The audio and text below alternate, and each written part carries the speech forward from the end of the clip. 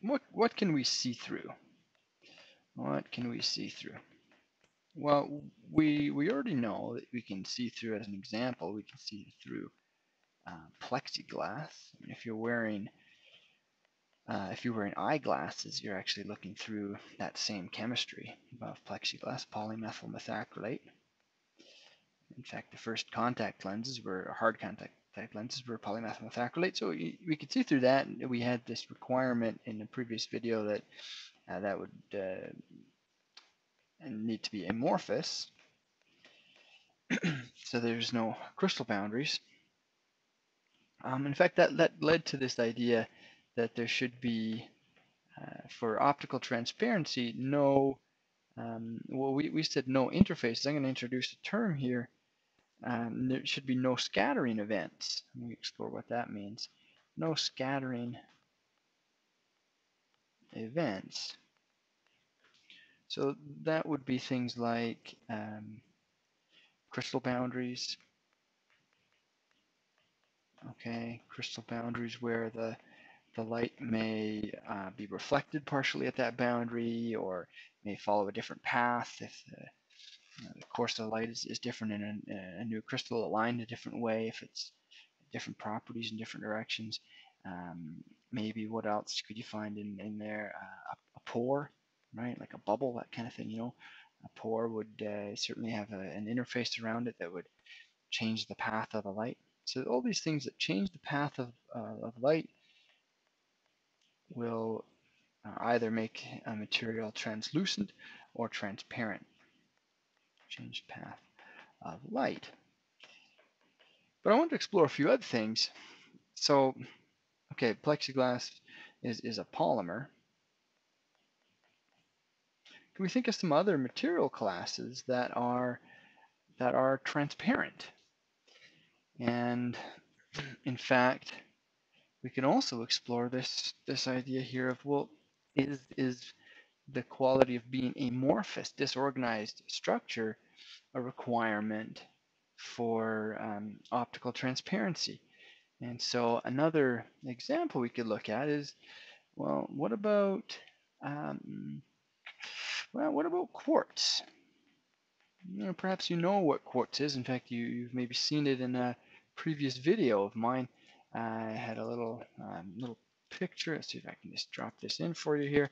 So there's a little piece of quartz that I have in my office, and you can see it's maybe translucent on that particular angle, but if you do look through a small piece of this, you can see it's actually transparent. There are some little flaws in it, little scattering events inside there that make regions of it translucent, but perhaps you've even seen on a countertop or a stone you picked up at the beach. You see these little, shiny, sparkly bits in it, and they are transparent. And quartz is actually, it's crystalline, as we've discussed previously. You can kind of tell from the boundaries of this crystal. There's some kind of a regular repeating arrangement to it.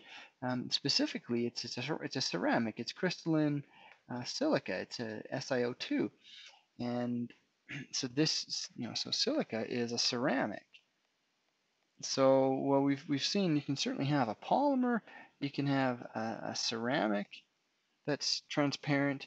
Now we've actually, in this example here, we've spanned either organized, crystalline, or not organized, amorphous. So we're not really sure exactly what the story here is with optical transparency. In fact, let's see, we could look at another example. Perhaps, perhaps even that salt crystal that we looked at previously. I think this is an interesting example. So, okay, we're going to look at another ceramic. So this is sodium chloride. And if I ask you, well, what color is sodium chloride, or how does it appear? Well, if you just pour a pile of salt on the table, a pile of salt looks white. But if you look at, I don't know, I double-crossed that T just to be extra sure it was a T. A pile of salt, like this, a pile of salt on the table, that's supposed to be a pile of salt, looks white. And if you look at an individual crystal, on the other hand, it's transparent. Now, there might be some little scratches or cracks or things like that, scattering events, or dirt, dust on the surface that makes it look slightly translucent. But if you cleaned it up, you wiped it carefully with a little damp towel or something like that, you would see that in fact the salt itself, the crystal, was transparent. And again, this is ceramic, so we've got another transparent crystalline ceramic. I think that this example here of a pile of salt looking white is a great example of one of these scattering events. So when you got a pile of salt, you've got hundreds, thousands of little grains of salt, and there's all sorts of boundaries with the air surrounding it, and they're aligned in different directions. It appears opaque, but that's not because the crystal itself is opaque. It's because the more macroscopic structure with all these grain boundaries and interfaces appears transparent, opaque. um, so, so we've got that. What about maybe a ceramic that was amorphous? In fact, that's probably one of the first examples that would have come to mind. Um, if you think of a transparent material, you probably think of window glass, right? I mean, maybe it was the first thing that came to mind, and you wondered why on earth is he not talking about window glass? Obviously, that's transparent. You interact with it just about every day. Um, so what's it made of? Well, it's largely silica. It's got some other additives because it needs to be processed at a lower temperature to make it easier and more cost effective to do. So there's some additives, but it's mostly silica, but it's amorphous. In fact, that term amorphous is actually synonymous with glassy, although the general public sometimes uses glassy a little bit inaccurately. But glassy really means there's no long-range order, and that's why we call window glass glassy. And so window glass is amorphous and transparent. So we've seen some examples of crystalline and amorphous things. What about, does it have to be, maybe the issue is it has to be either completely amorphous, as is the case with window glass, or completely crystalline? Well, I could give you another example that you may or may not be familiar with, but there's some materials called glass ceramics, and there's some examples of these that you might use in your kitchen. Some are borosilicate glasses. Those are actually not glass ceramics, but there's, so if you have transparent cookware, there's different trade names.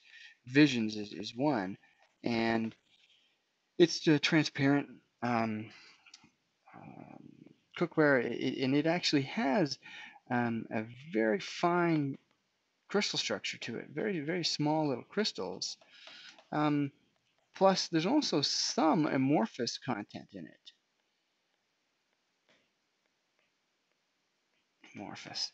So, in fact, there are examples where you can have both crystalline and amorphous regions in the same material, and it can still be optically transparent. So this is still transparent. So we don't yet have a very good grasp of what the requirement is for transparency. We have some requirements, certainly no scattering events, but there's got to be more to it. And what I also want to explore is, well, look, we have polymers, we have ceramics. Well, have you ever seen a transparent metal? Have you ever seen a transparent metal? And well, it might sound like a bizarre question, maybe something you haven't thought about before. And I think in sort of the general public usage of the term transparent, you mean transparent to visible light? The answer is it has to be no. Even there's you cannot have a transparent metal. I hesitate a little bit there because there's another level to this question of transparency, and that is what are you talking about it being transparent to? Because you can have say if you have a thin piece of a fairly light metal, like an aluminum clipboard or something like that, um, could be transparent to X-rays. You put something like that in your bag and you put it through the X-ray machine at the airport, and it could be, you can certainly see through it. on the display on the monitor, transparent to X-rays, especially like I said, if it's thin enough. So another level to this question of transparency. And so we got to specify, well, what are you talking about? What is it that it's transparent to? And when you just say transparent on your own, you mean what you can see with your eyes. And so what that means is it transparent to visible light? And so what we need to explore is what visible light is. So we're going to look at the electromagnetic spectrum.